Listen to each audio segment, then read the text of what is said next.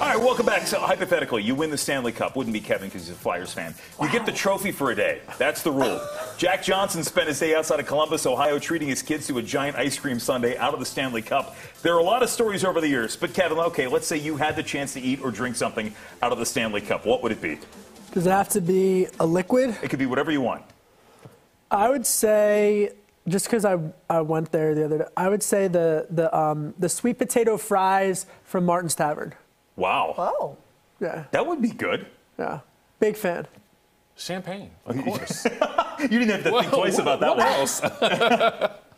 I would do ramen noodles. Because then it'd be like the ultimate cup of noodles. Like this would be the cup of noodles of giants and legends, and I'd probably even crack like a raw egg in there and see if I could cook it up somehow. Maybe do a little, fire underneath, like, because the thing's been like thrown, dented. Yeah. People have used the bathroom in it, so it's not like what's a Wait, little bit of who's fire. used the bathroom in the Stanley Cup?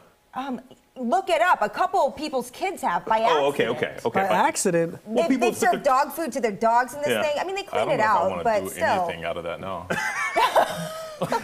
I mean, the Martin's Tavern fries are really good, though, so.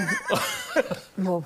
Yeah. I think he's established it. Working on an endorsement deal for the Martin's. But what's funny is when I saw the thing on Jack Johnson, I was like, why is he getting it? I thought it was the singer. No, not banana the upside down Banana pancake. Yes, banana pancake. That's about.